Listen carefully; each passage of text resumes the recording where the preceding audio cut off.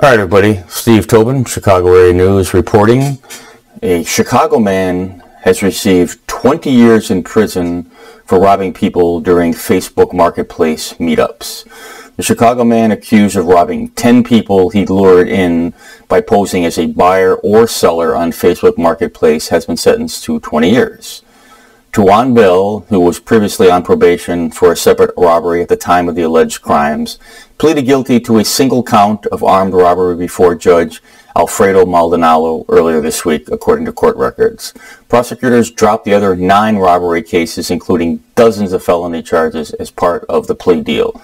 Chicago police had warned the public twice about a pattern of 10 robberies that occurred in the 4400 block of West Washington and the first block of North Kilbourne in January and February of last year.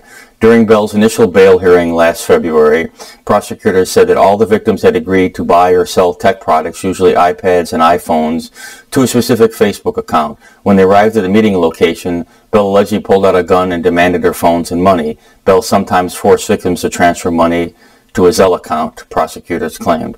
When Chicago police detectives searched the Facebook account used to set up the meetings, they found it was linked to Bell's mother's phone number. Her phone number was included on jail paperwork when she filed posting bail with her son after several arrests, the prosecutor said during the bail hearing. Based on that information, investigators concluded Bell's picture and photo lineups and the victims picked him out as the robber. Bell, 21, has been on probation for another robbery since September 2022.